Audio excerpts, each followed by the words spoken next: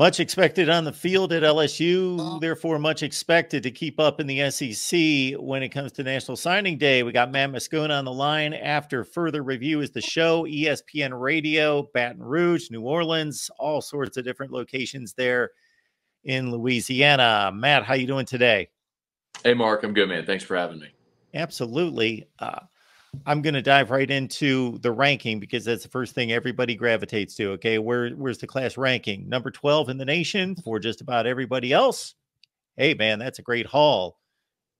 Maybe some eyebrows raised in the LSU fan base. Doing this long enough, you realize that a recruiting ranking truly, the beauty is in the eye of the beholder, right? I'll give you an example. Weston Davis, he's an offensive tackle that LSU flipped from Texas A&M. On3 has him rated as the 20th best prospect in the country, any position, number 20. ESPN does not have him in their top 300. So who do you believe? Who do you buy? I don't know. What I will say is, look, and obviously, if LSU's class, take LSU out of it, any school, if your class is top 5, whatever it may be, you laud the rankings. If your class is lower than you'd hoped, it's more about, quality and positions of need. You can't really judge a class until their time is done. Look at Texas A&M 2 years ago. They signed the best class ever. What did that get them? A lot of heartache, a lot of maybe outsized expectations. But I'm for this LSU team, Mark, the story isn't with this class the ranking. It is the number of Louisiana prospects that they signed. That had to be a focus for Brian Kelly, and it actually illustrates a pretty stark shift in focus from Brian Polian, who Brian Kelly brought with him from Notre Dame as his recruiting coordinator, to now Frank Wilson, who is deeply rooted in the state of Louisiana. Got Matt Moscona here breaking down LSU football for us. We always appreciate the conversation with Matt. And as soon as you made that comment about staying at home, bringing in those top athletes, I went trying to find the number 17. That is a sizable number, even for the talent in Louisiana. So consider that a year ago, LSU signed 10 players out of the state of Louisiana. This year, 17 of the 27. They've got 9 of the top 10 prospects in the state signed. When Nick Saban came here in 2003, Mark, it was one of the things that became sort of a rallying cry, which is put the fence around the state. Nick Saban started it, and every coach since has tried to continue it. And a lot of people maybe know this more, maybe many don't, because I know not everyone really follows. I think most college football fans are recruiting fans like 2 days out of the year. Overwhelming. You have your people who love recruiting, but for the majority, it's sort of niche. And Louisiana per capita produces more Division I talent than any other state in the country per capita. Obviously, states like Florida and Georgia, California, Texas, which are massive states, produce more cumulative. But per capita, this is as talent-rich a state as there is in the country, and LSU is the only Power 5. And for years, players like Warwick Dunn, Major Applewhite, Marshall Falk, players that were Louisiana guys this state got pillaged by great programs in the 90s when LSU was down. And now it's not that way. You keep the Jamar Chase and Justin Jeffersons in Louisiana, and LSU's been able to win as a result of it. So yes, when long-winded answer, but when Brian Polian came, having recruited Notre Dame, you have to recruit nationally at Notre Dame. Look at their class. I think there's 15 states represented in Notre Dame's class. That was the perspective that Polian and Kelly came here with. The switch has been, okay, we don't need to fly to Las Vegas to sign a 3-star cornerback. You can throw a rock from LSU's campus and hit a half dozen 3-star cornerbacks. And I think that was really the focus of this class, was rebuilding this roster around the state of Louisiana. Matt, you just mentioned that position, cornerback, and I'm going back to our last conversation, and you made something to this type remark that you couldn't remember when the last time LSU was this deprived of talent in the secondary. whether it be in the transfer portal or and there's obviously a lot of work to be done there. We will see in the next few months, even through spring practice. Was that addressed? Well, they signed 4 cornerbacks, 3 of them from the state of Louisiana, 1 from Hattiesburg, Mississippi, which is 2 hours away. And Mark, I'll tell you, one of the go back to the theme again. This is the theme of this class. LSU had 2 cornerbacks committed. One was Andre Evans out of Nashville, and Kai Bates out of Orlando. And those kids got processed out of this class, and they decided to sign local kids instead.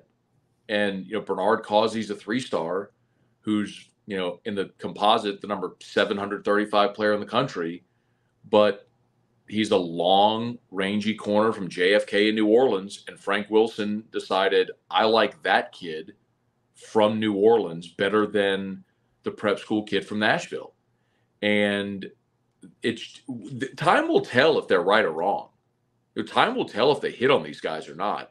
But when you're evaluating the class and looking at the theme and the manner in which they went about building this class, that's it. They said, let's go get dudes who grew up wanting to wear that uniform, wanting to play in Tiger Stadium, would give their arm to do so, and let's go develop those dudes that are from here that are going to stay here.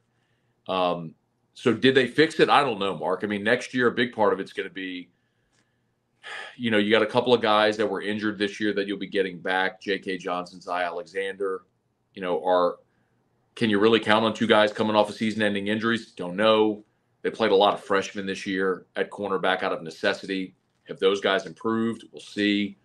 Can any of the young guys coming in be ready to go as freshmen? I don't know. I mean, I'll tell you, they wanted Cameron Richardson, who's a senior starter from Mississippi State from North Louisiana, who instead went to Ole Miss. That's a big blow for LSU in this transfer class. They wanted that kid. He would have been a starter next year for LSU. Instead, he's playing at another SEC school. So I'm not telling you they fixed the problem, Mark. I don't. The time will tell as we see how this develops. What I am telling you is they had a plan to address that position, and they've added bodies that they think can play. So we'll see if it works. And obviously, the biggest factor in all of this is that the transfer portal has become like NFL free agency, and I would even go beyond that. It's become more than a supplement for a lot of teams. And we're not going to know for a few years when people start running the numbers to see what is a good retention rate for a class. We have no idea at this point, whether you keep 75% 2 years from now or 30%, whatever that is, we don't know. So obviously the transfer portal is a huge portion of this. Are there particular positions, players? Obviously they've signed the 3 that you're looking at right now. Right. So it's also interesting when you consider what Brian Kelly inherited, right? So if you rewind just a little bit for the context, sometimes people forget Brian Kelly inherited not a great situation. The last 2 years of Ed Orgeron, LSU was a combined 11-12, and they played that last bowl game with 39 scholarship players. So he inherited a mess.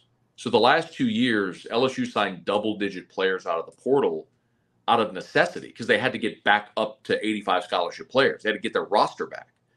So they did that the past 2 years, but they feel like they're at a point now where they've built and steadied the roster where they don't have to build through the portal, but they can supplement with the portal. And I think that's what they've done. So the 3 players they've added, Jordan Gilbert's a safety who was from, U-High.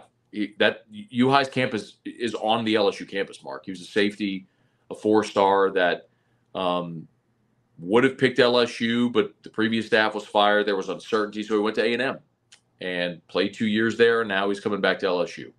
Talked to Jordan yesterday, as a matter of fact, and he said even when he was at A&M, he always still dreamed of getting back to LSU and wearing purple and gold. I mean, it's just a lot of kids in this state, that's what they grow up wanting to do. It's no different than being in Ohio and kids want to be a Buckeye. It's very similar.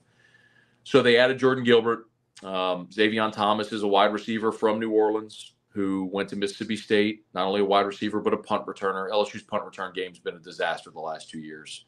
So he's an immediate help there. And then they added A.J. Swan at quarterback, which is, I think, interesting to a lot of people. Garrett Nussmeier is going to be LSU starting quarterback, but when they lost Walker Howard last year, they had a gap, right? So you've got a fourth-year player in Nussmeier, a redshirt freshman in Ricky Collins, and a true freshman in Colin Hurley coming in. So you're a turned ankle away from a redshirt freshman who's never played. So they needed to get depth at quarterback, and they did that with A.J. Swan. So that's where they are now, but I don't suspect they're done in the portal either. Man, I understand I'm stuck in the past, but when you put on LSU and Wisconsin on a line as a matchup, I think of Big Ten SEC pride. I think of the two games that they played where they split home and home at the two NFL stadiums. Both games were tremendous football games in different ways. LSU had the big comeback against the Melvin Gordon Wisconsin team in the second half. And then there was a late pick, I think, off of I Brandon can't think of. Harris. Yes, Brandon Harris. Very Yeah. good. I knew you'd come up with the name, and I thought I was there at the last I second. was Absolutely, there at Brandon. Lambeau. It happened right in front of me. It was not a great day. The trip at Lambeau, Mark, was incredible. The week was amazing. Being in Green Bay, that state, it was an awesome trip. Like 40, 50,000 LSU fans went. It was all great until the game kicked off. Anyway, but yes. It was a rock fight. Sure. Yeah. It didn't need to be. That 2016 LSU team, if you ever get bored, go look at the roster from LSU. That was the year Les got fired midseason. Go look at that roster, and you'll say, how in the world did that team not win a national championship? Just if you get bored, go look at the 2016 LSU football roster. Look at the NFL guys on that roster. It's stunning. I will do that because I am the nerd that will follow up on that directive. But for me, again, I buy into the uniforms and the name brands and the different styles of football. And of course, if you're going to take two programs that do it very different ways, traditionally, at least, Wisconsin and LSU were those teams. So I'm bought into this, but few are these days. Of course, Jaden Daniels will not play. Do we have any other significant opt-outs for this game? No, and that's kind of surprising, right? Great players don't play in bowl games anymore, and I get it. Jaden's making the right decision, by the way. We've seen his draft stock catapult all the way to being a potential top 10 pick now. There's nothing for him to gain playing in this game. But Malik Neighbors, Mark, I know I've belabored this point a bit, but talk about kids from Louisiana that want to play at LSU. Malik Neighbors is going to be a top 10 pick. I think we all agree on that. He was incredible. He is rising up everybody's draft boards. Malik Neighbors is 22 yards away from becoming LSU's all-time career leader in receiving yards. And he's going to play in the bowl game because he wants that record. It's a kid from the Lafayette area who that matters to him, to be alone at the top of record books that include Justin Jefferson and Jamar Chase and Odell Beckham and Jarvis Landry and Wendell Davis and Josh Reed.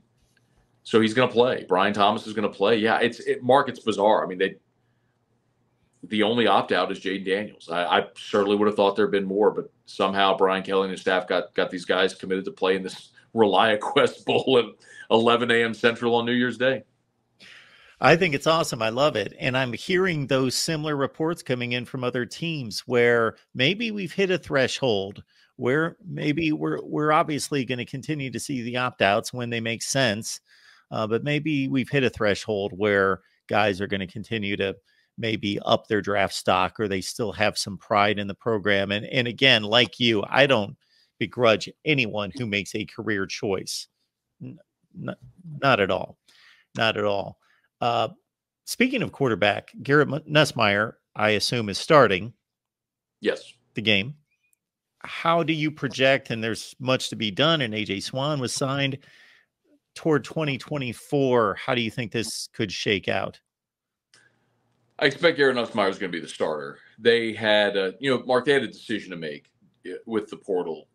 Garrett's going into his fourth year. It's kind of a Carson Beck situation, right? It's a little atypical to see a guy that's highly regarded sit and wait for 3 years, right? It just doesn't happen anymore. More than half of the starting quarterbacks in college football now are transfers. I believe this year was 55%. So Garrett's waited his turn, but you don't hand the job to anybody just because they waited. Rewind the clock 2 years, Mark. Miles Brennan had waited 4 years for his shot. And LSU went and brought in Jaden Daniels, who beat him out, won the job, and ended up being the right call. So I think in bringing in A.J. Swan, they're bringing in someone who is going to compete with Garrett with the assumption that Garrett's likely going to win the job. LSU had two choices. They were either going to go be competitive in the portal to try to get one of the top guys, a Dylan Gabriel or someone like that, and spend probably seven figures, or ride with Garrett Nussmeier and bring someone in for experience depth. And they chose door number two. And Garrett is a physically gifted player. I think everybody knows he's Doug Nussmeier's son, so son of a coach from Louisiana, born in Lake Charles, family still there. So this, I think, means a lot to Garrett. The thing he's got to work out, Mark, is decision making. I know it's cliche and everybody says, "Oh, the gunslinger," but it's true. He will put the ball in harm's way. We got to watch bowl practice on Tuesday of this week, and when they were in team drills off ones against ones, first deep shot Garrett took, he threw a ball to Brian Thomas in double coverage, and the route was undercut and intercepted. Like, that's a problem. It has been a problem for Garrett since he's been here. The ability is undeniable. The decision making is what has to improve, and that's what the focus is going to be for him this offseason. Folks, I'm going to give you an early Christmas gift here. Follow Matt Moscona on Twitter, X, whatever you want to call it. Just follow him there, and then I think you can follow him to all his various platforms, and obviously the radio show that's supplied through links and so forth that he provides every day from, I believe, noon to 3, correct? Central time? 3 to 6 Central. So we're after 6. Yep. Perfect. Matt, I certainly want to give you the floor to provide anything in regards to what you've got going right now and what people need to be looking out for. Yeah, no, I appreciate it, Mark. Yeah, I'm going to be off next week for Christmas and take the last week of the year, so I'm looking forward to that. But we pump a lot of content, so I always say, Mark, if people can spell my name, you can find me. Good luck with the vowels, but if you can spell it, it's at Matt Moscona on Twitter, X, Facebook, TikTok, Instagram, everywhere. YouTube. We stream our show every day live on YouTube as well. If you want live video, there's YouTube clips channels. I'm easy to find, man. If you can spell my name, I am easy to find. I'm sure we can find an old video when we first started doing these conversations where I screwed up your name, but I'm locked in now, Matt. I got it. Hey, man, I think my wife still hasn't adjusted to the name change. We've been married for more than a decade now. So no worries, man. Those vowels get everybody now and again. Matt, Merry Christmas. Enjoy the week off. Thanks, Mark. Merry Christmas, man. Always great to chat.